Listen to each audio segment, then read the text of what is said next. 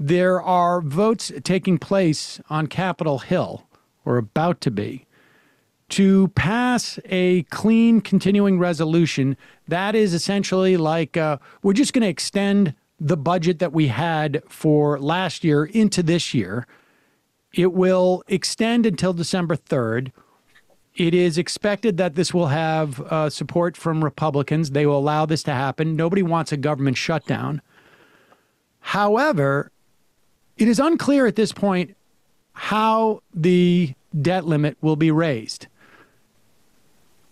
It appears as if really the only options that Democrats are going to have, and they keep trying to pass in the Senate, presumably to make it clear that Mitch McConnell is obstructing this. I have a thought on that in a moment. But my understanding is, and it feels like there's maybe 3 people in the entire country who have a sense of how this works. Because no matter who I talk to, they all have some varied response.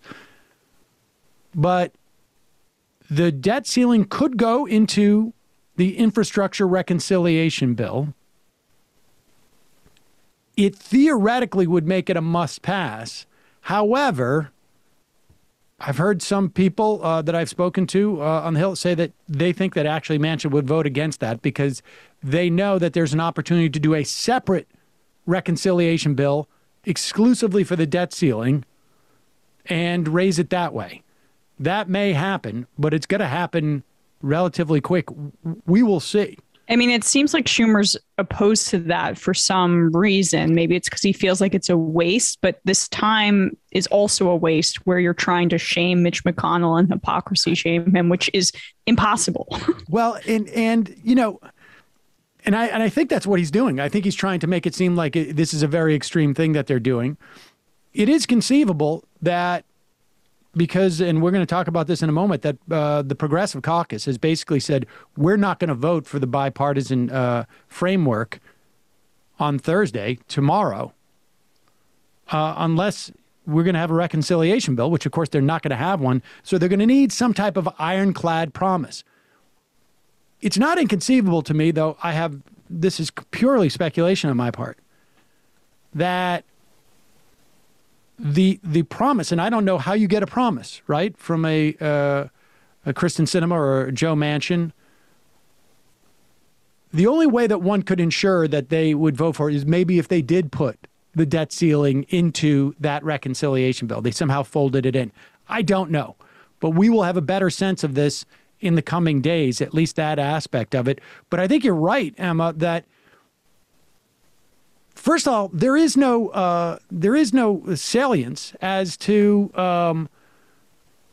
the debt ceiling question. It seems to me, I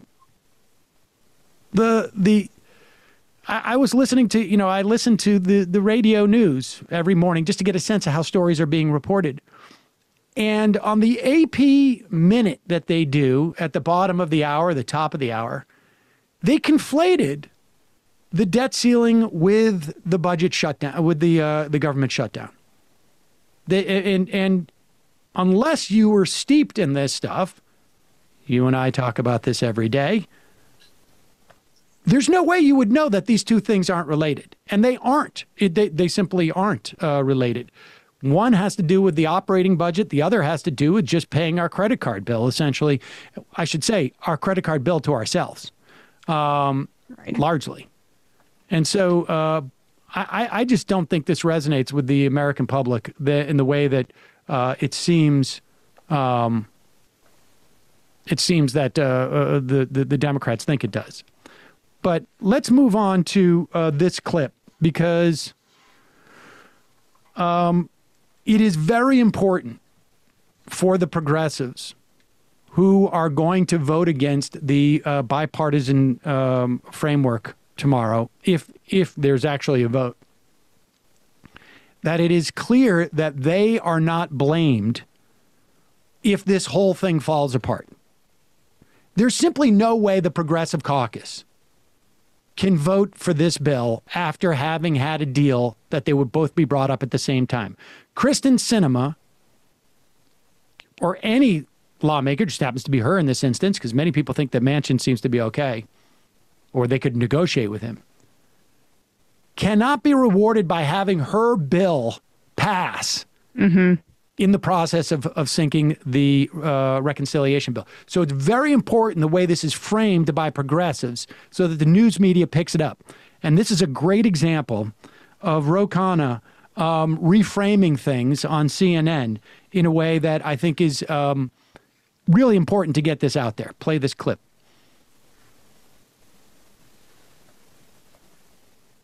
Congressman Ro Khanna is one of the progressive lawmakers the president is trying to win over. He joins us now live from Capitol Hill. Congressman Khanna, I'm getting word that Senator Kyrsten Sinema has made a third trip to the White House today to meet with the president and also his aides. She is sort of seen as on the other side of where you are on this. She's one of the moderate Democratic senators trying to work out a deal from the other side. Have you gotten any word about whether there might be any breakthroughs tonight? John, the president has already won me over. I'm on his side, as, by the way, is 99% of the Democratic Party. We want to deliver on his message for the working and middle class. That means giving affordable child care to everyone watching. It means seniors are finally going to get dental and hearing aids covered.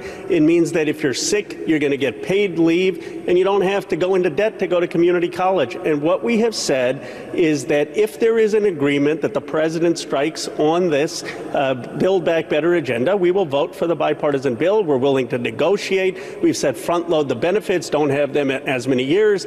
All of the folks at the White House know we're being reasonable. I just want to, literally one senator. This is an important thing to keep in mind. The numbers are going to go down. And we've talked about this before, that the numbers at the end of the day are not necessarily as relevant as what gets funded in what manner. Because there's also different ways in which they can play with the numbers as to what 3.5 actually constitutes. And they're willing to do that, as Khanna says right there. They're willing to be flexible with the salary cap for what it's worth. Right. But it's actually, in this instance, the way that they'd manipulate the salary cap, and he suggested, and I think we may see this, this bill is for 10 years out. So we've heard it expressed as $350 billion over the course of 10 years. That's what gets you the $3.5 trillion. What they could also do is simply make it a 5-year bill. We're just going to fund this for 5 years. And therefore, you're cutting the cost of the bill in half. And you're basically challenging future Congresses, and which you are doing anyways with the 10-year. There's no real sense of whether 5 years out it's going to be a more favorable situation than 10 years at this point. You're challenging future Congresses to cut back on these programs that the American public has already started to adopt. And that rarely happens, particularly if they're successful, and there are things like, paid sick leave, paid subsidized childcare or universal pre-K, et cetera, et cetera. So that's one of the things that I think we can anticipate happening, unless Kyrsten Sinema, here's Ro Khanna starts to express this sentiment that maybe there is no negotiation to be had.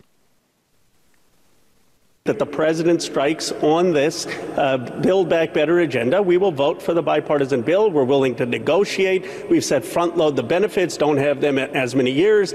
All of the folks at the White House know we're being reasonable, and literally one senator, Kyrsten Sinema, is holding up the will of the entire Democratic Party. What has she said that she wants, as far as you know? That's the question. The president keeps begging her, tell us what you want. Put a proposal forward. You see the progressives. Look at what we've compromised on. We went from $6 trillion to $3.5 trillion. Then they said we need to pass a bill in the Senate first. We said, even if you come up with an agreement, that's fine. Then they said, go below $3.5 trillion. We said, okay, we're willing to negotiate. Front load the benefits. Let's talk about the years. We are willing to compromise. How do you compromise, John, when Sinema is not saying anything? And what's mind-boggling is you have unanimity in the House. Tomorrow the Speaker could get a deal in the House on a number, and I believe you have 48 senators. I believe Senator Manchin would come on board. It's important for people to realize this. This is not progressives versus moderates. This is the entire Democratic Party and Joe Biden versus Kyrsten Sinema. And you have no idea what she wants? I have no idea what she wants. I don't think her colleagues know what she wants. I don't think the president knows what she wants. I don't think House moderates knows what she wants. We've said, let's get in a room. Let's negotiate. Let's come up with a deal. And I just don't understand it. I mean, the president carried her state. Look, I respect Senator Manchin. He's in a state that is 30% Trump, and he always comes through at the end, and he's a person who votes his conviction. Kyrsten Sinema is in a state that Biden carried. Her colleague, Mark Kelly, who has higher popularity ratings, he's totally on board with the agenda. And Sinema is out there saying she doesn't want to raise even a dime of taxes on the wealthy, on multimillionaires. You know, they're all in my district. I'm saying raise their taxes. But we don't know what she wants. It's really odd. All right. So Pramila Jayapal, who's head of the Progressive Caucus in the House, has said that she will not. That's the message there. I mean, like, put that to music. That was exactly what needed to be said there. And the thing is, it is really odd. Yeah. There's something off about her personally. Nobody can quite figure this out because, you know, in many reporters and commentators have made the same point. She could easily go online and raise the kind of money that she's raising right now from corporate interests. But she's choosing to go with these corporate interests, right? She gets this money from Big Pharma. She changes her mind on the pharmaceutical negotiation aspect of this with Medicare. There's no doubt in my mind that if she was to announce, if I hit a fundraising goal of X amount of dollars from people, I will vote for, you know, negotiating prescription drugs. And she could just do her girl boss thing. And she could have branded herself as like this funky, out of the box, outside of the box, anti-Trump person who gave flowery speeches on the Senate floor. But this is the route she's chosen to go down. And she seems like I just was saying, you know, Ted Cruz was had the record for being the most hated senator by members of his own party in Congress. And now I think Sinema's taken the cake, right? And without a doubt. People compared Cruz to Satan, and she's already, in her short time period, usurped him. And this is the thing that is, I think, you know, what has a lot of people baffled. She is going to, right now, Move On has activated their people in Arizona. The Arizona Democratic Party has said that we will give her a vote of no confidence. The groups that organized to first get her to fundraise for her when she was a congressperson are now organizing to primary her ultimately. And I think your assessment is right. Everything that I've read, all her colleagues now are getting very, very angry. She is not setting herself up for a corporate lobbyist job at this point, because you need to either have some measure of expertise to go to your colleagues with, like, oh, yes, she was always the one who knew as much as you could know about fracking, and so we're going to take her word for it.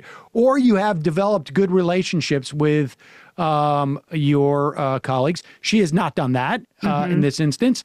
She has no numbers. There's no negotiations. Clearly trying to tank the bill.